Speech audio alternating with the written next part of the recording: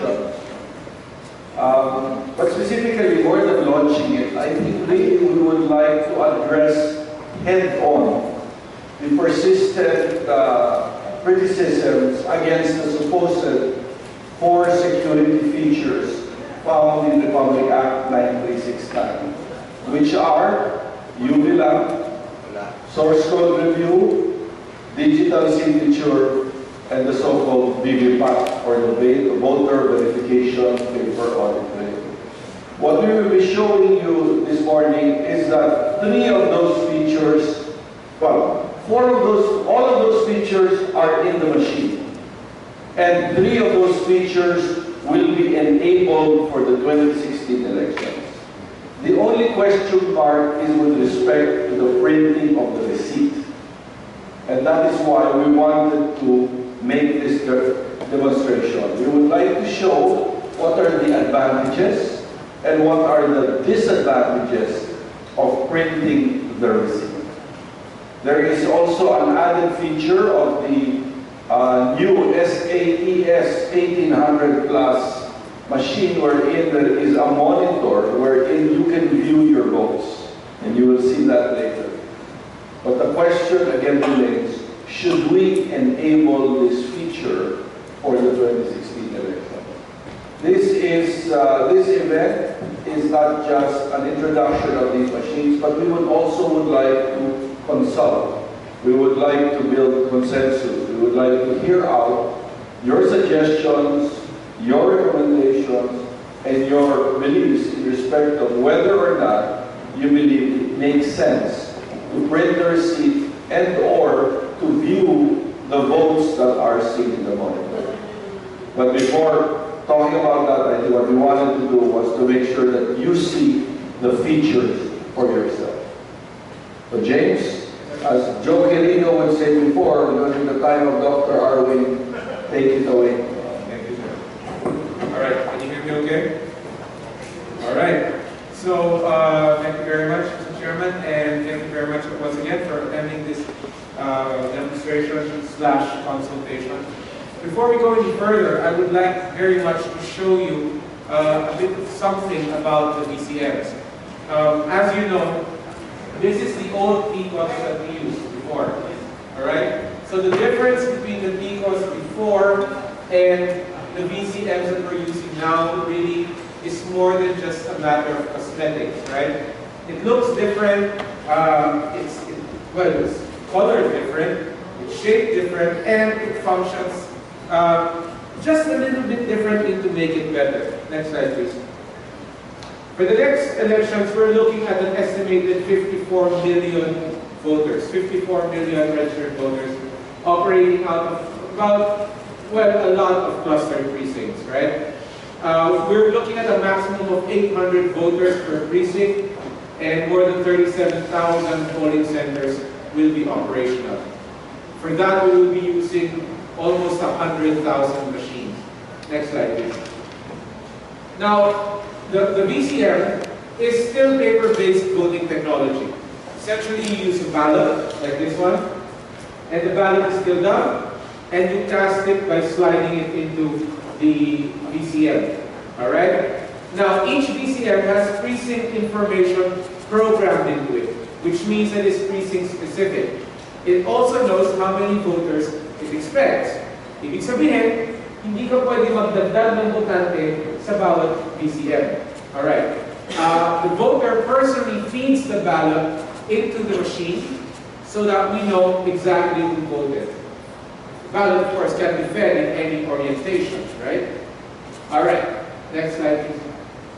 The ballots are scanned on both sides simultaneously, which means that when a ballot is fed, a scanner on top and a scanner below takes a simultaneous picture as it passes through. Now that's very important because remember, when the ballot leaves the voter's hand to go into the VCM, that is the single time when the ballot is at its most pristine. Yan yung pinakamalinis na dokumento sa buong proseso. Bakit? Because at that point, ang may hawak man ng balota na yan, ang nag-modify na ng balota ay yung botante mismo. Wala pang ibang humahawak niyan, hindi pa yan nalalayo sa kanyang paningin, so it is the most trusted document at that point. Now each machine is shipped with a battery. This, and I hope that kill me, is the battery. Alright? Each machine ships with this battery, which means that the machine will be able to operate even under conditions when electricity is either not available or is unreliable.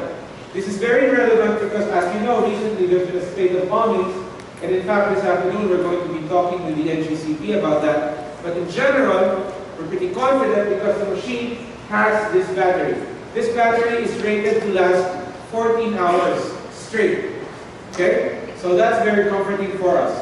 The ballots are identified by the machine and are rejected and are spit out if they are found to be spurious, previously scanned, or a duplicate. Alright? So we'll show you how that is done in a bit. Alright, next slide please. So, here's your ballot. One of the first things you'll notice is that it's a weird size. There's no paper that's cut exactly like this. Alright? If I were to push it, I'd say this is about 19 inches. Another thing that you're going to notice is that it is much shorter than the ballot that we used in previous elections. In previous elections, if you can imagine it, it was about 2 legal-sized bond papers put end to end. This is A4. So, if you look at it, it's actually less than 2 sheets of A4 put end to end. The other one, the one that we used in 2010 and 2013, was 2 long bond papers end to end. Right? So it's much shorter now. Now, the other thing you're going to notice is that there's all these markings on the ballot. You have markings here, you have markings on the side, and on the top. These are the barcodes. Alright? These are the barcodes. This is the barcode that you're probably most familiar with in terms of looks. This is how a barcode normally looks, alright? It has timing marks, alright? These are the timing marks. And it has, well, one of the things that we're going to prove to you later on, it has a UV stamp on there as well. Next. Alright, the machine itself. The machine itself has a 7 times faster processor, which means it can process information more efficiently. It has external storage with SD cards. I don't think I can show them to you because they're in use right now. But the most important thing here is that there is simultaneous storing of the results in 2 storage media cards. In the previous elections, basically what happened was information was stored in one card, and when that was done, information was transferred from that card to the other. Alright? But now it's going to be stored simultaneously, which makes it more trustworthy, which makes it more secure. Next slide, please. Again, the VCM has a battery. The difference is, in the previous elections, it was just a battery. You know, it's like you put a Duracell into your phone or into your gadget, and that's it. This one is essentially a rechargeable battery. So you put it in there, while the main power is going, the battery is also topping up. So as long as there's power, the battery will keep charging. The touchscreen display has a 7-inch monitor, which we will demonstrate to you later. It also has support for audio accessibility, which means it has this nifty set of earphones, which you're going to use for your visually impaired voters. And of course, finally, it has a scanner lens that has a self-diagnostic program running. Why is that very important? It's very important because one of the things that people have been worried about is what happens when you have dirt on the lenses. When you have dirt on the lenses, it can create what is known as digital artifacts. No? So pag pinicturean mo yung balota, may makikita kang specks, or in some cases, may makikita kang guhit. With the lens being self-diagnostic, it can prompt the operator, uy, madumi na ako. send a cleaning sheet through, and that will minimize, if not totally eliminate, all of those digital artifacts that you used to see. If you don't know what I'm talking about, if you're not sure what I'm talking about, then you will probably have heard of it referred to as digital lines. Mawawala na po yun. Alright, next please. So, use passwords, of course, digital signatures. Again, all of this we will show you later. And it uses 256-bit encryption. Now, that's the same level of security na ginagamit sa bangko. So, kung kayo, meron kayong mga bank account, nag-engage kayo in online banking, the reason you're so secure doing that is because gumagamit siya ng mataas na level ng encryption. Yung ganung level ng encryption, yun ngayon ang i-apply natin dito sa ating mga makina. Next slide, please. Now, so let's go to the things that the chairman was talking about. Sabi niya, meron tayong may mga complaints, no, about certain things na wala daw yung makina. So, these are myths, actually, as far as we're concerned. So, let's go around busting them. First, sabi, there was no source code review. Ano ba yung source code? Yung source code, yun yung machine-readable instructions for the VCMs. It's a string, it's an alphanumeric string that basically is the fingerprint of the software that is running the computer. Alright? So, meron, yung source code in 2010, nagkaroon pero hindi siya masyado nag-take off, no? And besides, it was kind of late, it was about a month before the elections. In 2013, mas late pa lalo. It was like several days before the elections. But in 2016, siniguro natin na mag-aga tayo mag-source code review. Nag-SCR tayo or source code review a full 7 months before the elections. And hindi lang yung isang bagsakang source code review. Yung source code review na ginawa natin was in 2 stages pa. Base code, and then later on, yung customized code. Bakit mahalaga yun? Ano ba yung base code? Yung base code, ito yung code na bit-bit ng makina nung dinala siya sa Pilipinas para ipakita sa atin. Yun yung code ng makina talaga. Tapos, yung code na yun, dahil hindi naman yan customized para sa Pilipinas, dadaan pa yan sa customization. So, nireview natin yung base code at nire-review din natin yung customized code. So, 2 beses siyang i-review.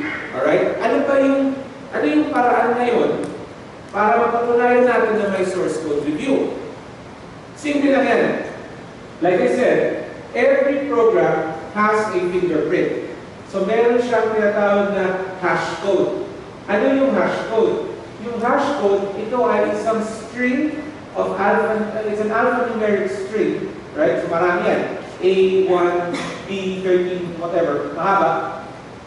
Na makikita mo doon sa source code mo. Yung source code na yun, yun ang ilalagay ng COMELEC sa Bangko Sentral. Yung sinasabi, we will put it in escrow in the central bank. So you take the hash code from that source code, and you put that source code into the different machines. Para malaman ngayon ng tao kung yung source code na ginamit doon sa nilagay natin sa central bank, plus yung source code ng makina na ginagamit pareho, all you have to do is to get the hash code of the main thing, the one in the Bangko Sentral, and compare it to the hash codes that you can get from the machines themselves. We will show you how that can be done. But bottom line, mapapakita natin sa inyo ngayon, and we're just gonna wait for it so that kasama siya sa flow ng presentation natin, na magmamatch yung dalawang yan. Alright? So merong paraan para makita na yung source code ay identical doon sa central bank at yung nandun sa bawat isang makina natin. Alright. Next, please. So, no source code review. Sorry, busted. Second, the myth is that the ballots do not have a UV mark. Sabi, wala daw UV lang. Ibig sabihin, pwedeng magsaksak ng kahit anong balota. In fact, doon sa isang rally na napuntahan ko, sabi daw, pwedeng Xerox ipasok. Now, the simplest way to really prove that this is wrong is to show you na merong UV mark yung balota. Maganda sana kung mapatay natin yung ilaw para lang kita or kita niyo ba? Can you see? Tignan nyo So, lalapit na lang ako sa inyo. So, as you can see, merong UV mark yung balota. Alright? Merong UV mark yung balota. So, dun pa lang, mali na kagad yung myth, di ba? Kasi sabi, wala daw UV na gagamitin eh. So, meron. Meron yan. It's on both sides. Alright? Front and back. Alright? So, I'll pass this on to our friends here. Tapos, you can maybe pass it around. Pero balikan natin kagad. Because we're going to use the ballot. Alright? So, meron siya. In fact, the UV mark is a physical component that has been certified by the International Certification Authority. So, meron talaga yan. So, next slide please. So again, this one, busted. We'll show you how it operates in a few minutes. Third, sabi, digital signatures were not used in 2010 and 2013 and will not be used in 2016. Ito, I'll jump ahead and say na, patunayan natin yan, but I'll say that this is busted and I'll show you why later.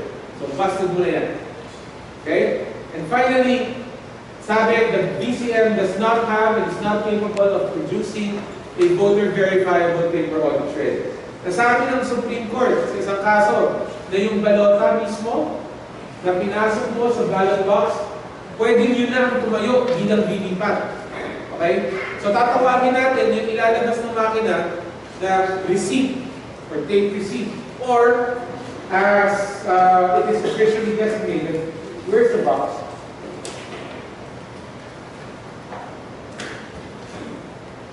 At syempre, pinaganda pa namin yan. Voter interpretation printout. Okay? So, meron na tayong special ballot box para dyan.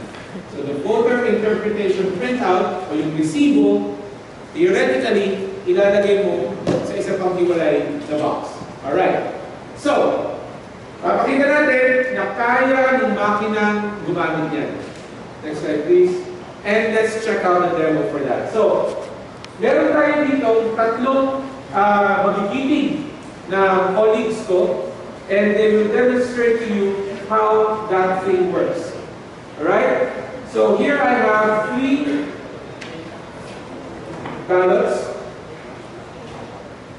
Alright? And what I want, just so that we're putting this in the proper context, no? Ang gagawin natin, we will have them stand in front of these machines. Alright? Bawat isang makina is configured differently. Ito, merong on-screen verification. Ano yung on-screen verification? On-screen verification means na yung makina, asa na yung live natin? Yung makina, meron siyang screen. Meron siyang screen. Alright? Can you see it? This one. Kung saan lalabas yung resulta ng boto. So, tingin mo naman nakatakin ito. Alright. Alright. So, these are the machines. Ito yung lalabas. Dito lalabas yung tinatawag natin on-screen verification. Alright? So, this one, merong on-screen verification and receipt. Ito, on-screen verification lang. Walang receipt. Just to show you na kayang gawin ng makina. Ito, yung tinatawag namin walang-wala. Parang pansit, walang-wala. No? Ano lang siya? Makina lang siya, nagbibilang lang siya, wala siyang on-screen verification, wala siyang receipt. Alright? So, are we ready to show them? Alright. So, they will be setting up the machines to accept the ballots. In the meantime, are they okay? I'll see you.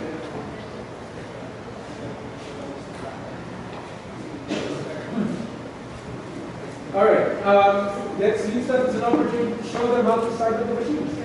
Go ahead. Ang gagawa po ng setup ng ating isang makina ay si Jel. Lalakpakan natin si Jel para ma-inspire ka. Alright.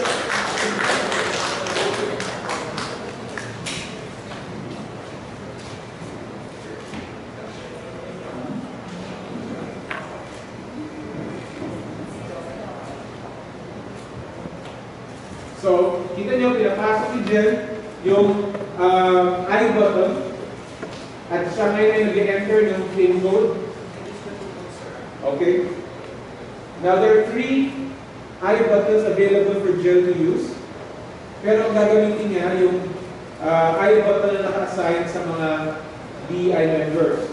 Kung ginamit niya yung pang chairman,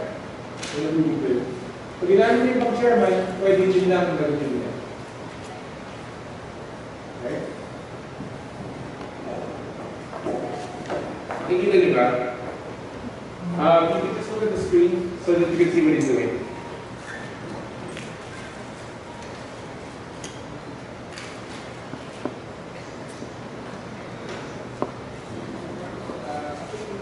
Ang nangyayari ngayon, nag-print ng 0 receipt yung ating VCM. Yeah, status report. Okay. So balikan natin yung sinasabi natin kanina hash code, di ba? Ito po yung hash code. I'll pass it around so you'll see it, but it's this string of numbers right here. And this matches the same code that will be generated from the archival copy of the source code. Okay? So, ang daming code. So, source code generates a hash code, which you can see on the tape that's issued by the machine. So, ipapasa natin una sa mga estudyante natin. Thank you. Hi, Director James. We would like to acknowledge the presence of one of the foremost IT experts in the country, Mr. Lito Abedina. Hello, AES Watch. Good morning, sir. Alam mo, we were able to convince him. Tapos na yan. Alright. So, nakikita ko na yung mga icon. Kung makikita niyo yung icon doon sa screen, yung gumagalaw na balota, what that means is that the ballot is ready to be accepted by the machine. So, sandali, okay? Yung tatlo should try as much as possible to feed the ballot simultaneously because we want to see how the presence of the VVPAT will affect the voting. So, ready, steady, go! So, pumapasok yung balota at pinaprocess ngayon ng makina yung mga balota. Again, tandaan natin, dito sa inyong kaliwa, ang ating wala-wala. So, yung ginagawa niya, chine-check niya kung sino binoto niya base doon sa on-screen verification. Ano yung on-screen verification? Yun yung binabasa ng makina kung ano yung nilagay mo sa balota at ilalabas niya doon sa screen. After that, pwede niyang i-check, i-cast yung balota, and tapos na siya. Si Jover, tapos na ba? So si Jover, tapos na. Cast na rin yung balota niya. Alright, may iba.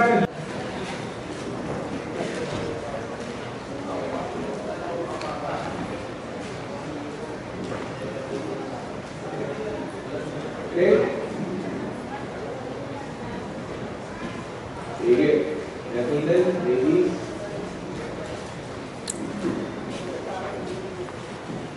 Alright. Sige lang. Okay. So, pakipulong nyo.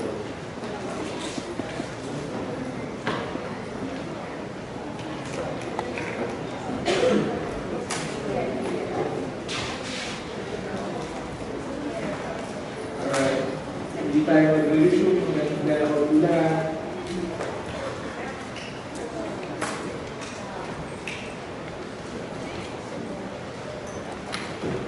Alright. As you notice, wala tayong ballot box. So, saka natin demonstrate yun. Alright, so, ito yung UV tape. Okay? Now, next slide. So, napansin niyo ba kung gaano katagal matapos yung mga dumaan pa sa tape, dumaan pa sa on-screen verification. Meron kasing math involved dyan. Let's look at the math. Just quick ones. So basically, ang nangyayari, ang importante dito bantayan natin kung gaano katagal yung tao sa ballot box, kung saan pinapasok niya yung balota niya. The longer he takes, the quicker the build-up is. Alright? The quicker the build-up is. And that causes a lot of problems in the night. So that's one of the first things that we have to look at. So question, gaano ba katagal talaga doon sa ballot box? Next slide please. Let's do the math. On-screen verification, that's when you look at the ballot interpretation on the screen. Yung verification may time out yan 30 seconds. Meaning to say, if you don't touch the screen, then kusa siyang mamamatay and ikakast niya yung balota. Alright? So, when you have on-screen verification, you're looking at the screen, binabasa mo yung binoto mo. Pag hindi mo ginalaw yung screen, 30 seconds, magka-cut off yun. And it will cast the ballot automatically. Alright? But if you're touching the screen, then you're going to have to press the green button. The green button means cast the ballot. Okay? So, at saka lang lalabas yung balota. So, when we're talking about on-screen verification, essentially, you're looking at a minimum of 30 seconds. Assuming na hindi mo binabasa or wala kang pakialam, 30 seconds bago siya mag-cast. Alright, so, if you're going to think 30 seconds, and then you think, how many voters ba talaga are going to vote on election day? Ang standard natin is about 75%. So if you have a precinct size of about 800 voters, we're talking 75% of that, then let's figure it for 600 voters.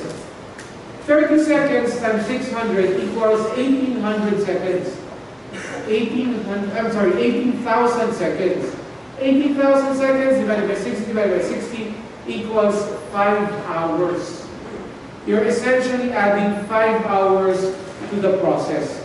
So mahaba na nga yung proseso, 73 ka na nga, dadagdagan mo pa ng 5 hours, simply because every voter will take some time to do this.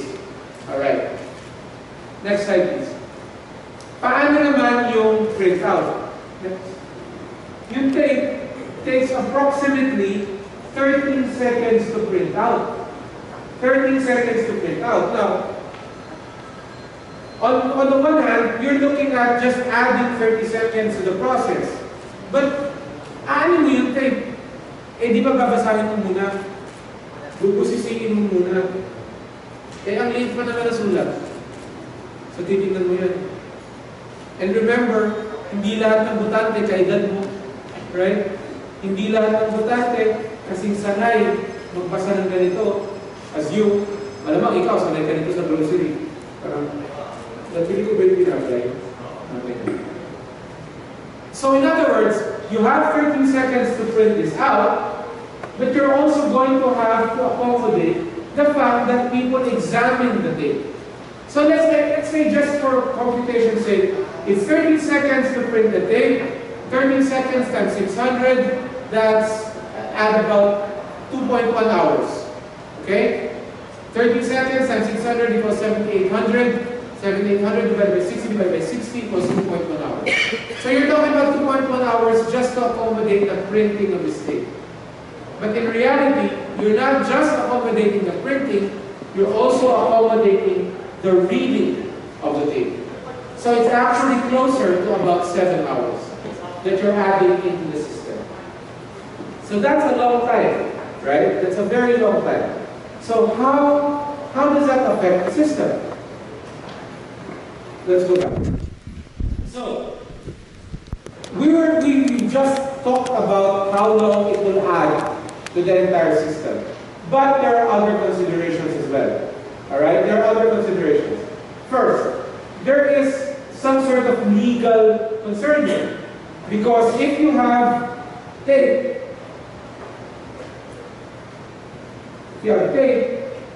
then what are you going to do with the tape? Remember, this tape reflects your ballot accurately, which means that if you show this to anyone, you are essentially violating the secrecy of your own ballot. And it doesn't matter if it's your ballot that you're violating the secrecy of. It's still a violation. Alright? So, kaya meron tayong ganito. Meron tayong, supposed to be, iuhulog mo yan dyan. Alright? But now we will see how that actually plays out. Alright? Let's see how this actually plays out. So, we have here a Board of Election Inspectors. Alright? And they will, for now, show you how this sort of thing works. Again, this is not a strictly scientific time and motion study. This is, we're just going to show you how this sort of thing works. But this is how it's probably going to look like on election day. Go ahead.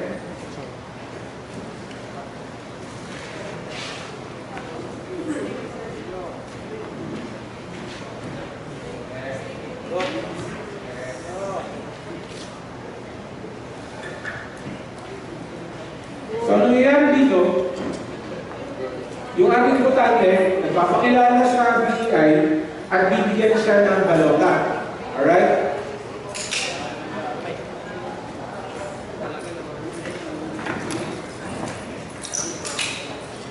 So, bibigyan siya ng balota at bibigyan din siya yung tinatawag natin ballot secrecy folder and yung margin pen. Itong mga paraphernalia nito, tatlong pirasong paraphernalia. Balota, ballot secrecy folder, at saka margin pen. Ito ang kailangan niya para bumoto. So pupunta kayo yung botante sa kanyang voting area. Dito ka to, pwede ka mag-vote.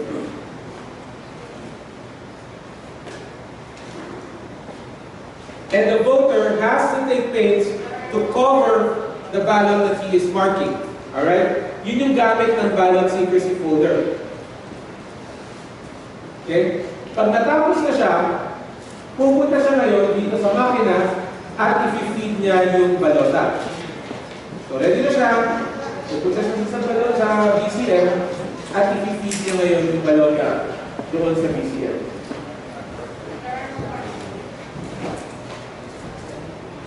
Be careful baka masumpa tayo.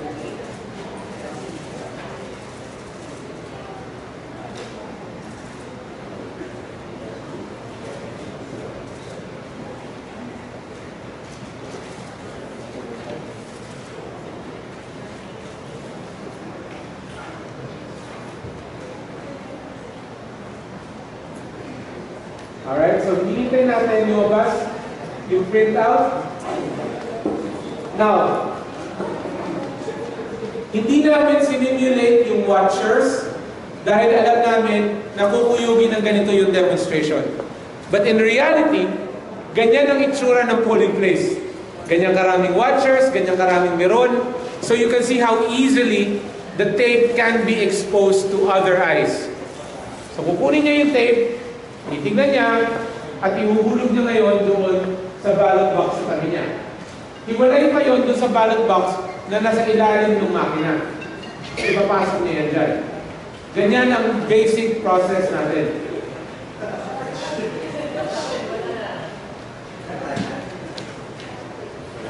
Okay. Ayusin natin ulit yung input ng live. Alright? So meron na yung mga ibang nakapilang botante because isa lang ang VCM bawat presinto. So ibig sabihin, kung matagal ka dun sa makina, ang epekto mo nandoon sa mga nakapila sa likuran mo. So meron tayong darating na susunod na botante. Okay. Ready na ba yung susunod na botante?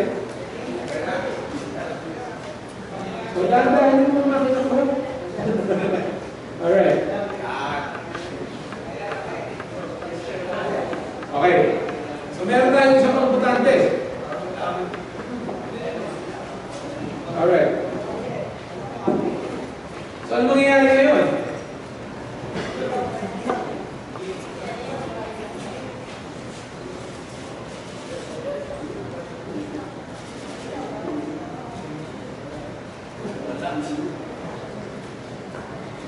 So hinihintay natin yung resulta ng kanyang printout para makita natin kung paano ginagamit yung printout. So he cast his ballot, and now he's waiting for the result.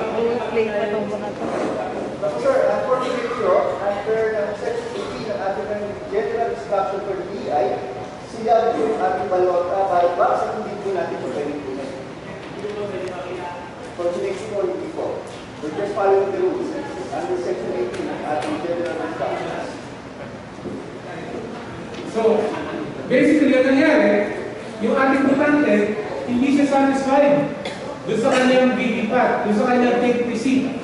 Sabi niya, at hindi natin napatunayan tama o mali siya, sinabi niya, ayoko nito, hindi ito binoto ko.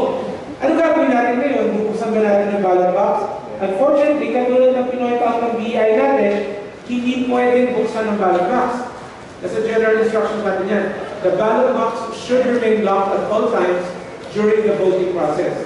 So, umalis na yung importante natin, hindi siya happy. But at the same time, hindi rin natin alam kung totoo ba yung sinasabi niya. Because it was entirely possible na hindi totoo yung sinabi niya. Alright. So again, itong balota na to, by now, nasa ballot box na ito. Na challenge niya. Okay? Pero in the meantime, nakabuo na ng pila sa isang side ng ating makina. Now there are other instances that this can happen. Alright? Can we have the next voter?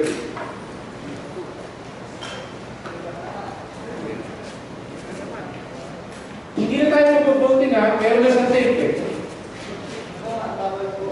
Sorry, bawal mong picturean yung ating PTC. Alright, so, bawal mag-selfie with the ballot. Alright? And in this case, bawal din yung BI na picturean yung kanyang tape. Bakit? Again, because the tape accurately reflects your ballot. Alright? So, he lets the woman go, and guess what? Alright? We'll find out what she does with her phone later on. And then finally, let's just say, for the sake of randomness, what happens if someone just doesn't want to cooperate? Alright? Please.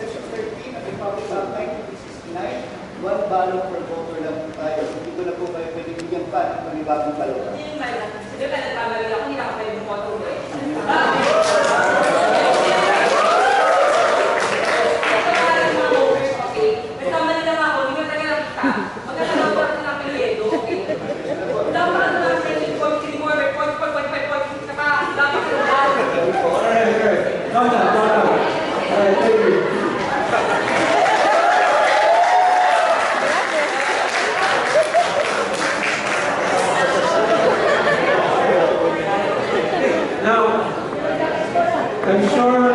Bones yun. Okay, not sure some people will say later on the stage, ganyan.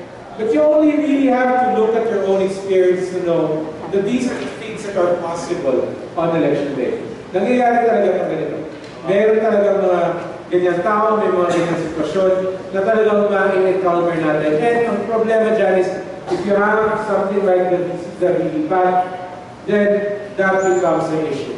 Alright, so two things that I'd like you to notice about this. Number one, look how long this is. Alright, mahaba ito. Now, at the end of the day, magkakaroon tayo ng printing, magpiprint pa tayo ng, I think more than 30 copies, 32 copies. So yung tape nitong makina, hindi yan endless. So normally, kapag wala nito, ang ginagawa natin, dun lang tayo nag-replace ng tape at the very end.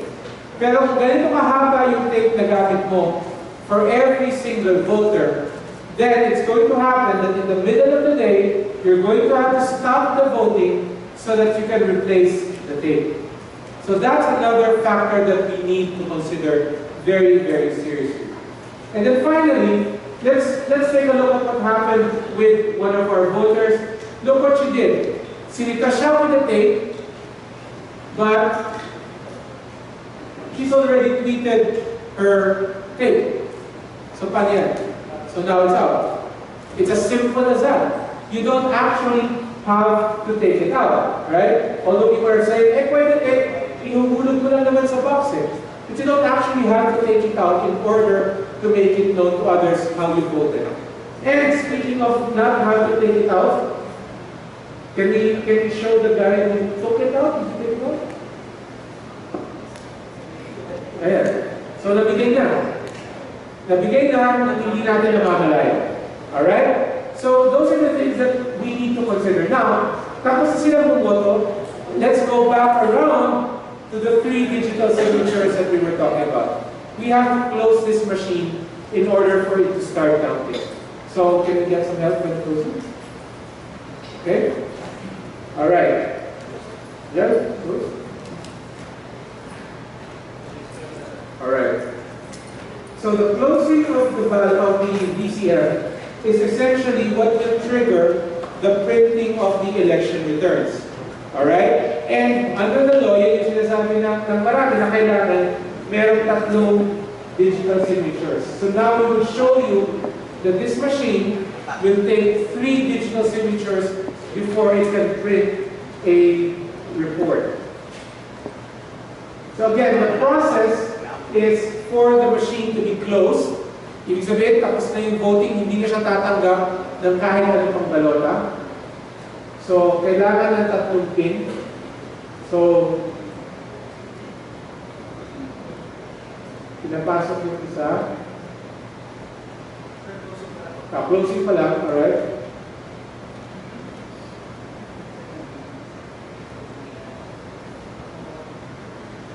That's the second pin.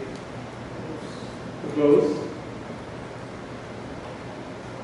Oh, because we use not the chairman's I button, right? So now, what are you going to do now? Okay.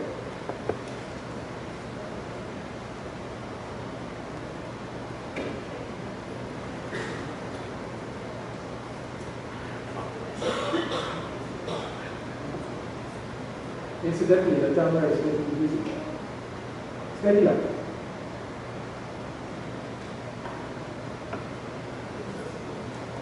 So do you want to close the machine now back? Can you read it out loud? Press OK to add the signature in the election result. Okay, say what again? Press OK to add the signature in the election result. Alright, so what do you say? Number of signatures is going for the chairman. Okay.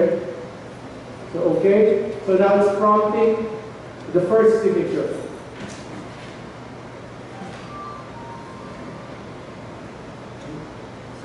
It's prompting the second signature.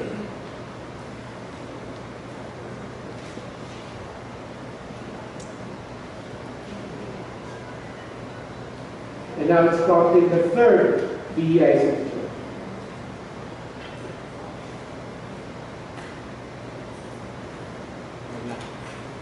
when that's done, the machine state is closed, which means that it will no longer accept any votes. And if you can see at the bottom, it says printing report.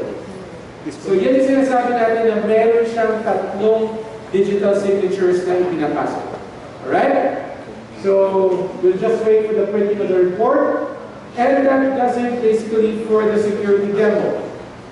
4 features that we demonstrated. First, the existence of UV marks on the ballot. Alright? Second, we showed you about the source code review, about the hashtag, and I think that tape is still going around. We showed you the digital signatures, and then we did show you that there is the VVPAT. So, I think it'd be fair to say, with these, that all of these things have been busted. Alright? So, of course, we're going to take any questions you might have. Please feel free to ask us anything that you want. Thank you very much.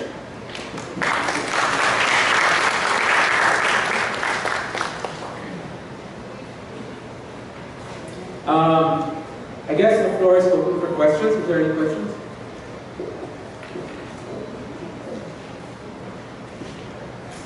Oh, by the way, what you're seeing right now, that's the election return.